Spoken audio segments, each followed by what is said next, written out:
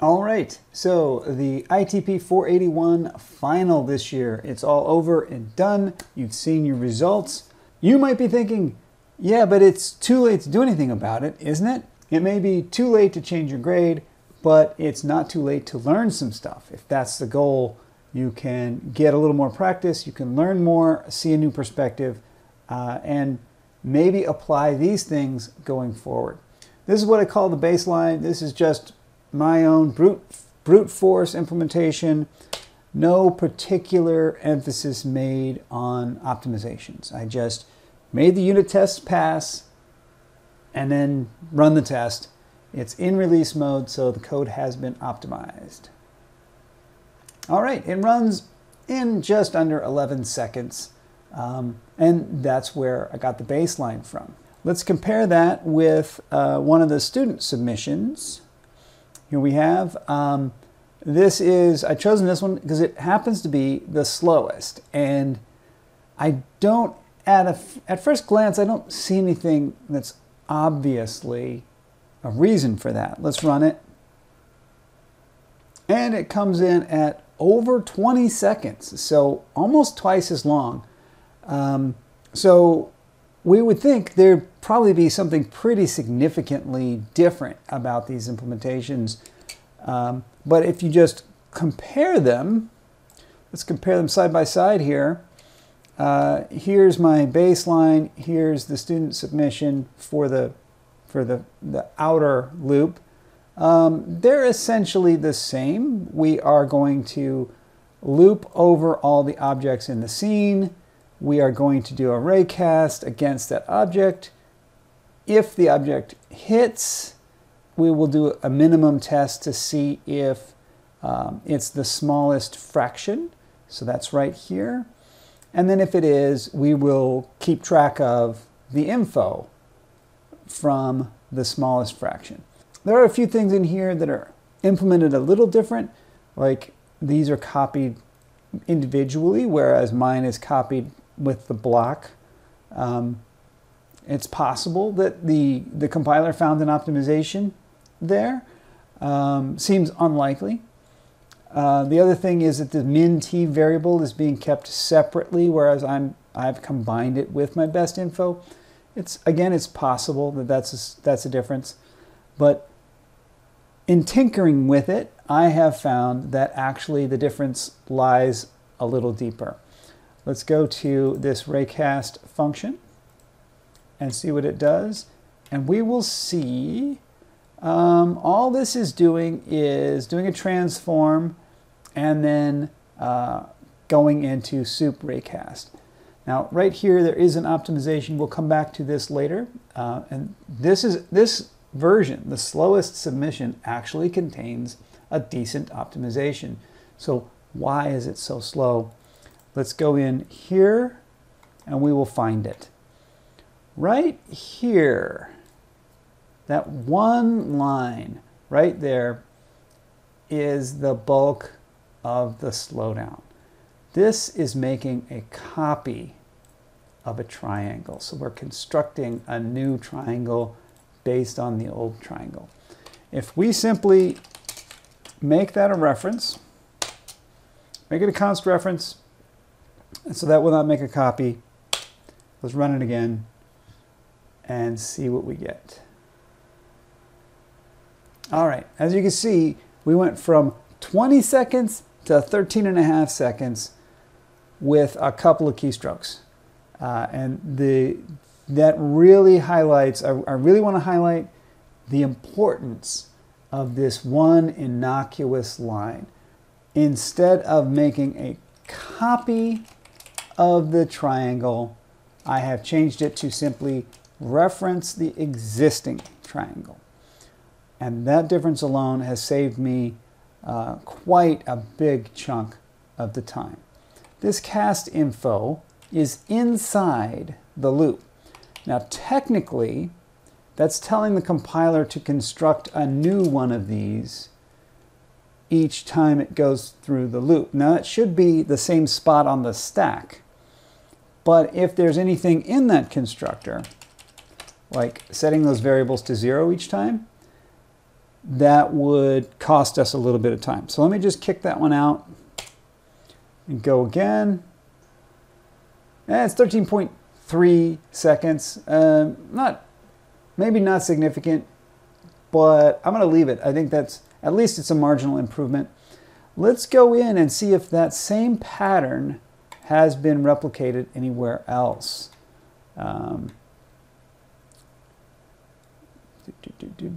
about point inside? Indeed. Look at these. We're making copies of vectors, local copies of existing vectors. You know what? Let's do this. Look at this trick.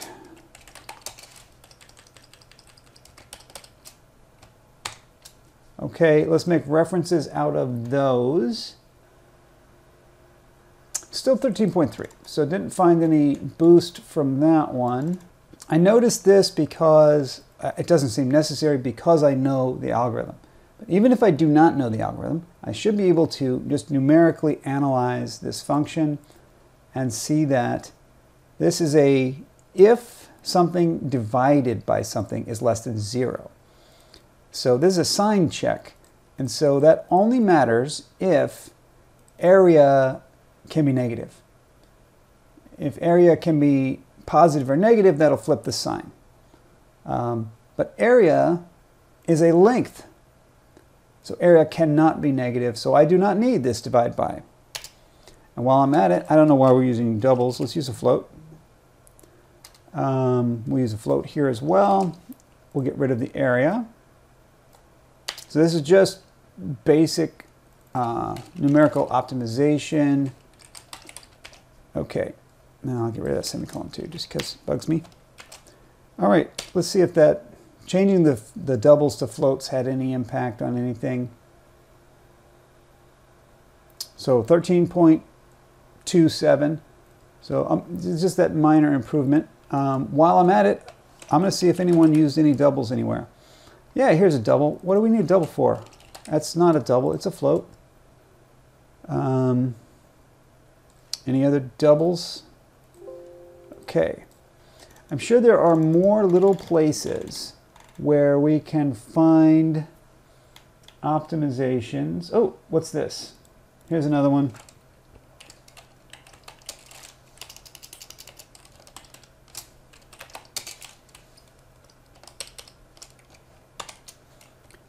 Okay, the triangle get normal is called a lot.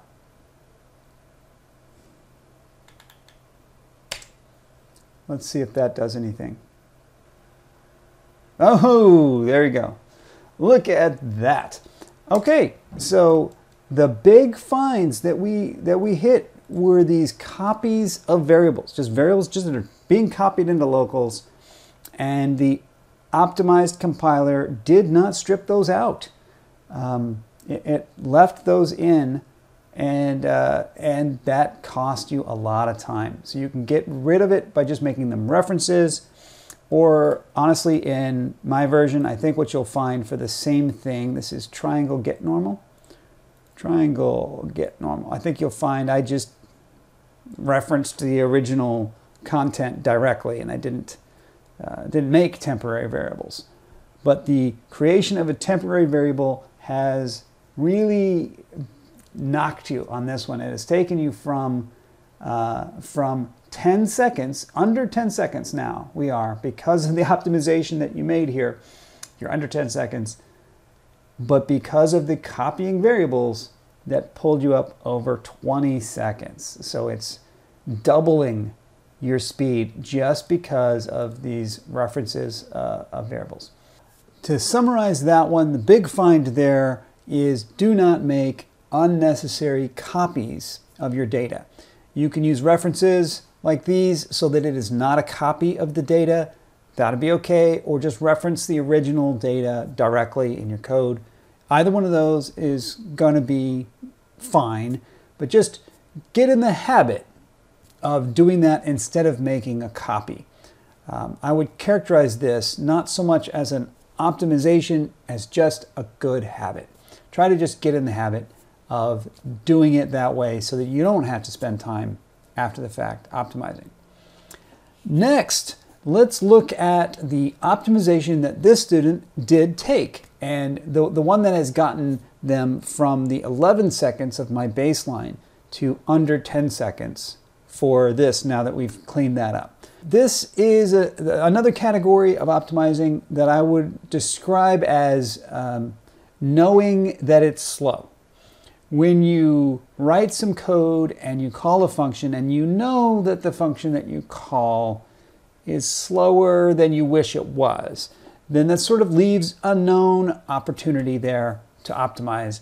And this student has taken that. The matrix inverse function is known to be slow. So let's look at the original. This is the baseline version that has no optimization in it. And you can see that there is a matrix inversion right here. A matrix invert is called. And if we go to that function, all right, we go to that function, we'll see the comment right away even says that this is slow. And this is something we all know is, suboptimal. So knowing that we've called this leads to the suggestion that perhaps we could optimize by instead making a faster version of that. And that's what this student has done.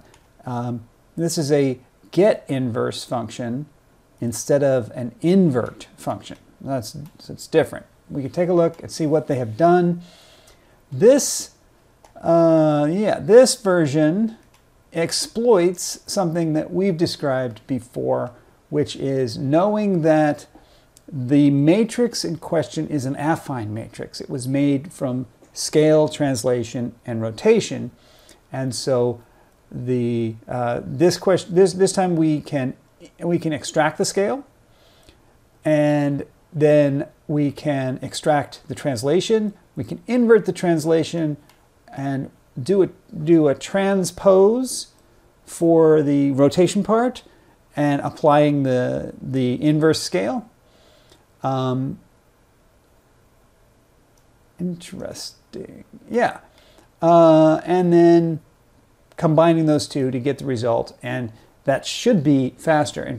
In fact, I notice another optimization staring me right in the face here, and that is that the scale squared is what is being referenced here, not the scale itself, but the scale squared. And when we got the scale, we could have got the scale squared instead. Although I see here that there's a scale divided by scale. That seems unnecessary. So let's see if we can optimize this a little bit.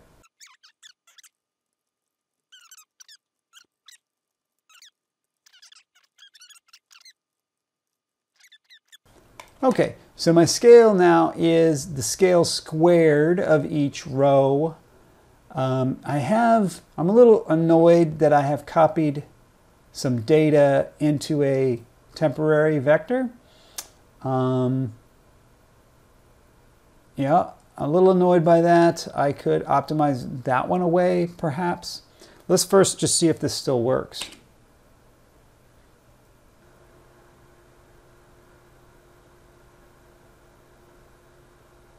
It's slower.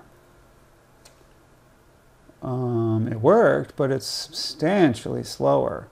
So that just goes to show that you have to test it. You have to time it to see what the impact of what you're doing actually is. You can't just assume. I'm going to create a new function, scale squared. And I will now call scale squared. Go. Okay, now it's faster. Amazing. What's the takeaway from this one? This is an example of knowing that a function was slow and striking directly at it, really without any profiling to verify what that would do or any greater analysis. And it does tend to be a decent way to approach the problem if you have good reason to think that this inverse function is slow. And the other thing that we did was just a little bit of like numerical optimization, just analyzing and looking and seeing what looked like redundant steps, taking those out, and One of the key things that we really learned right there was you've got to profile it. You've got to test it to see that your results actually improved anything. Our first pass of what looked like an obvious optimization was actually really slowed it down. I suspect what happened is the function got a little bit more complex in terms of the compiler, and the compiler decided not to inline the function. Whereas when we simplified it again by collapsing this, taking it from 3 calls to length squared to a single call to get scale squared, that was enough to re-inline that function and get the speed boost that we were hoping for. So always test your stuff. And that brings me to the next thing I want to bring up, which is profiling. Why, if we don't have any particular reason to think that this inverse function is particularly slow, where do we go next? In fact, this is where I think you should probably start. The first step, I always say, the first step is profiling. If you're in Visual Studio like this, it's rather simple. In other packages, there are similar opportunities to do this. Let me just take you through what I'm going to do. Performance Profiler, right here from the debug menu.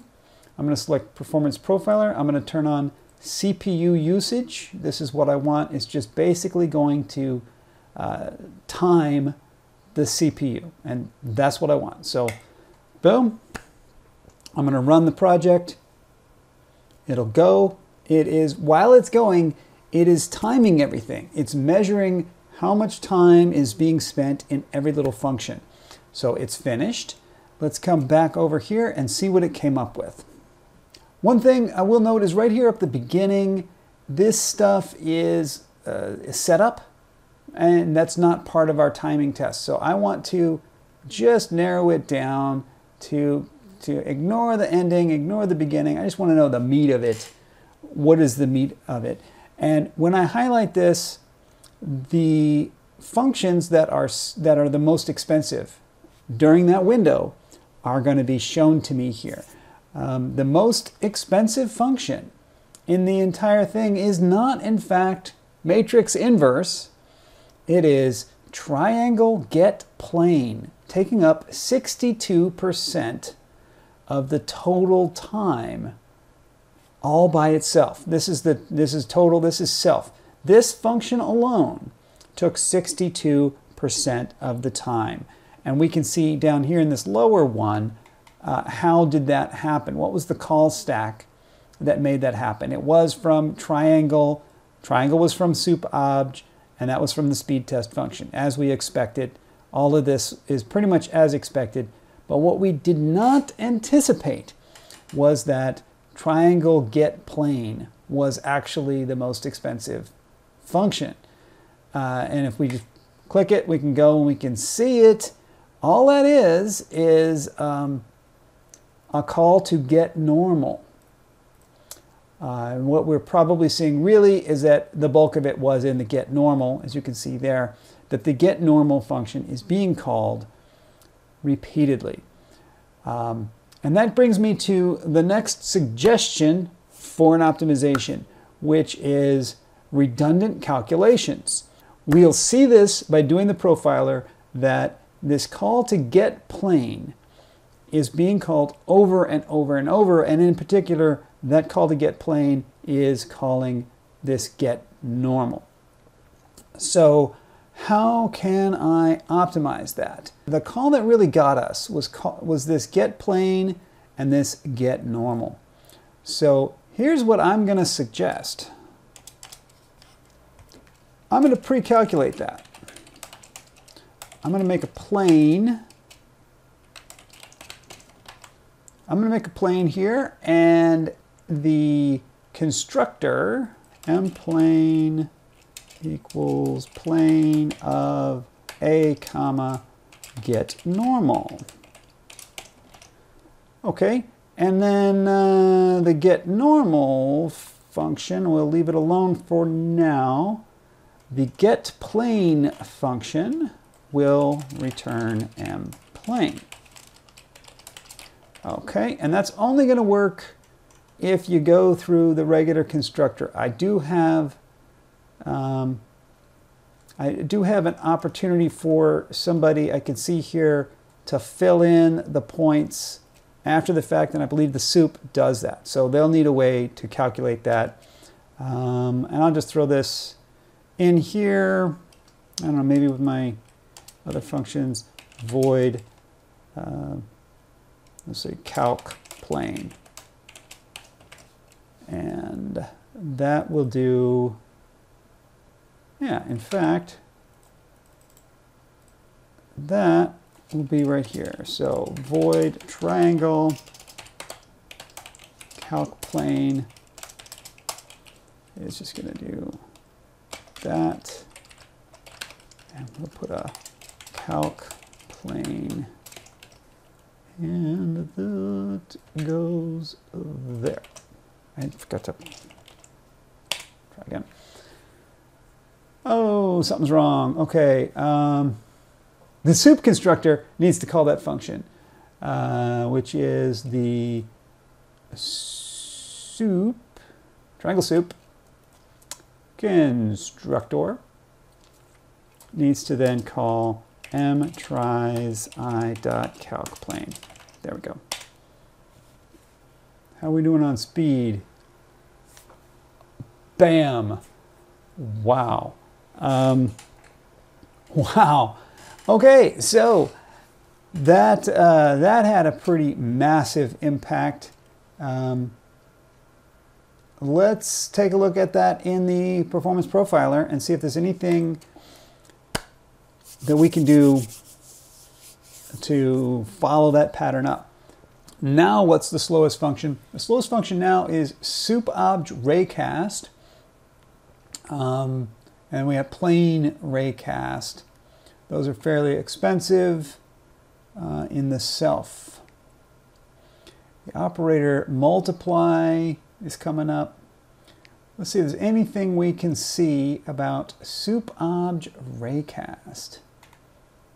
What's going on here? Okay, the inverse matrix is taking up 40% of the total time, and then the call itself to soup raycast has been inlined, it looks like, and it's taking the bulk of the time.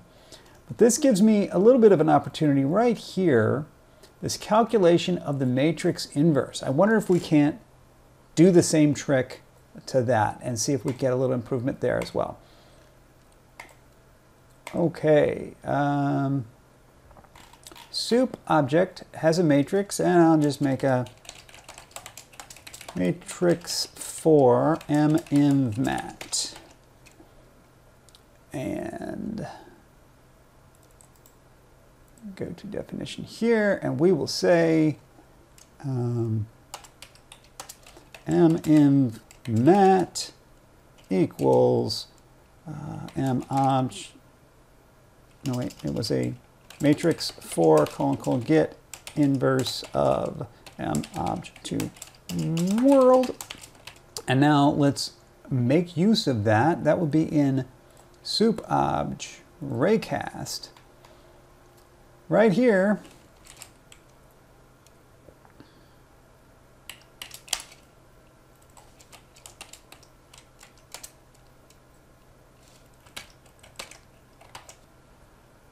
Bam! There's another big speed up just by caching up data that does not need to be recalculated over and over. Now, I've said this before, time it, test it. You need to see how this is going to impact things in your application, in your use case. Because what we have done here, keep in mind, we have added extra data to our object, and that means we are going to burn through our cache faster as we access these different objects. So if you access that object in a pattern such that the cache is the bottleneck, then adding this extra data will cause you to slow down. Whereas we've seen here that the bottleneck is apparently the calculation. And so by adding this extra piece of data, we have sped things up. using these little optimizations, we have now gotten it into striking distance of the fastest version that was submitted. Before I reveal the secret of the fastest one, let me tell you what the second fastest version did, and that was to subdivide the space. The world, the entire world here, contains all the objects in it, and the rays are being tested against literally every single object in there, and objects are made of triangles, and so each ray is tested against literally every triangle in the space. So a little bit of rough first pass approximation can cut down the number of triangles you have to test. And so the second fastest submission used AABB versus AABB to subdivide that space, and to just say if the AABB that encompasses the line segment does not intersect the AABB that encompasses the soup object, then there is no need to test those at all. And so that student just made AABBs around everything, tested those first, and only if those pass, then would go into the more complex calculations and got approximately the same speed as what we have now gotten with this. Presumably, if we apply both of those optimizations, we could probably go even faster. But as we've seen before, we're going to need to test that. And now let me tell you what the winning submission did, and frankly, what is probably the absolute easiest way to optimize this and the most versatile as well. And that is simply multi-thread this thing. Here we are looking at speed test. Speed test is running thousands and thousands of tests in sequence, and they do not depend on each other. All we have to do is take this piece here and throw that onto separate threads, and we can throw as many CPUs as we have available at the problem. And this is going to work for basically any application. It doesn't take much understanding of what is underlying any of this code. It's not very complicated. So let's do that real quick. I'm going to need, let's do thread with just standard thread. Let's do that. I'm going to take, to make this more convenient, I'm going to take this piece and throw it into a separate function.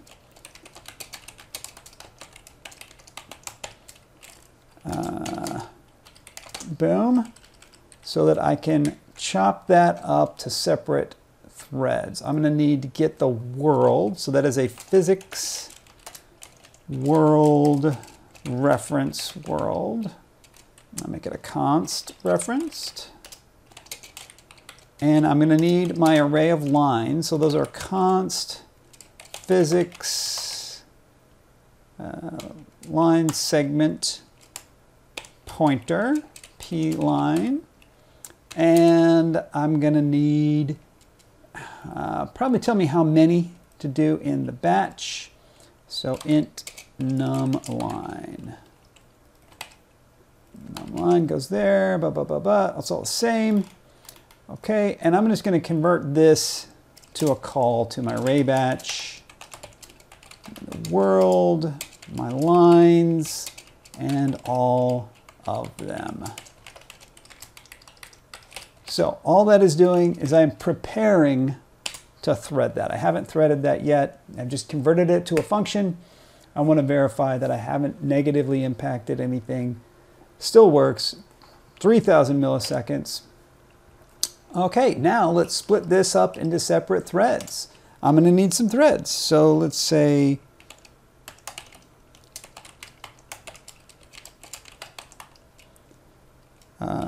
num threads. How many threads am I going to have? Equals, I'm going to say, let's give myself some threads. How many threads do we want? Let's say const int num thread. Let's start with 4. Let's get 4 threads. We're going to throw at this, and we're going to go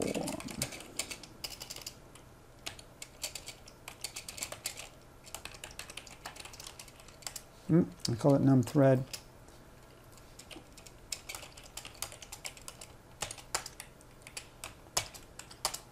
Okay, let's make a new thread for each one. P thread of I equals new standard thread. And we need to put that function in there. We need to capture some stuff. So we're going to say, I'm going to capture the world. I'm going to capture P line. And I need to capture anything else. That's probably it. Oh, no, I need a starting point. It's not P line that I want. Is it? Let's see. And that's a, whoops. Whoop, boop, boop. And I'm going to call Ray batch. Ray batch with the world, and it's going to be the address of P line. Let's say Ray index. And then the number of lines I'm going to be doing is num Ray divided by num thread. And I need a Ray index. So I'm going to say int Ray index equals 0. And Ray index plus equals num Ray divided by num thread. There. What's the issue? This is called P threads. We haven't captured Ray index. We're going to need that. Ray index. Okay, that's all of them. And then I'm going to need to wait for those to finish. Do a little fork and join.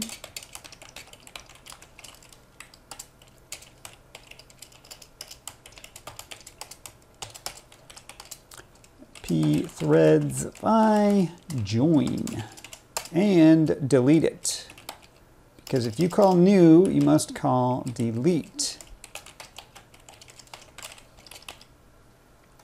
All right, and what I'm going to do is I'm going to put pound if around this so I can keep my original there for comparison. Now, did I get this right? Okay, I'm buying that. That looks good. Let's see what happens. 800 milliseconds. So that's pretty freaking fast. And what's more, I have more than 4 CPUs on this machine. Let's go nuts. Let's make it 12. 390 milliseconds to do the entire batch.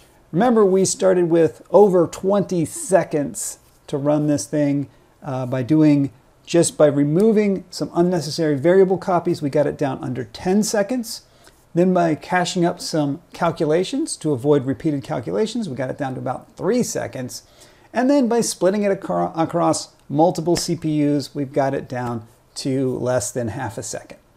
So those are the big ones. There are some other fun things that you could look at if you wanted to explore. Some people have suggested perhaps a quad tree to subdivide the world so that when you do your AABB tests, even those could be optimized. We could add the AABB to this and the quad tree to that to get it even faster. And finally, I'll suggest the last big improvement really is throw this onto a compute shader. This could all be done via compute shader over on the GPU with amazing speed. And I guess after that, you could start looking for truly low-level optimizations. Have we optimized our cache? Can we organize our data structures in better ways? And things like that. The biggest, most significant impact we had with any one of these efforts was the multithreading. Multithreading was not a lot of effort, really, if you have a little bit of familiarity with one of the various threading APIs that you can use. And that works on virtually any scenario where the results of one batch do not depend on the results of another batch. You can just split them up any way you want and get as much speed up as you want. The other things that we saw Big speed improvements from just don't make extra copies of local variables. Just get in the habit of always using the original source when it's available, or make a const reference to it so that you can give it a simpler name if you want, but don't make a local copy. And then the next thing we did was lots of caching of calculations. If the calculations are being done over and over and over, can we get an advantage just by doing that calculation once and holding on to that value? And the last thing that we mentioned, but we didn't actually apply here, is doing coarse collision tests for this collision pass. This is a collision test, and it's a fine-grained collision test. We should maybe do a coarse pass first, possibly AABBs or quad trees, maybe some of both. And that'll do it for this video. If you have any questions or anything to contribute to this conversation, feel free to just jump right into the comments down there. And to the students who participated in this challenge, thanks for being such good sports. I'll see you all again soon, and stay in touch.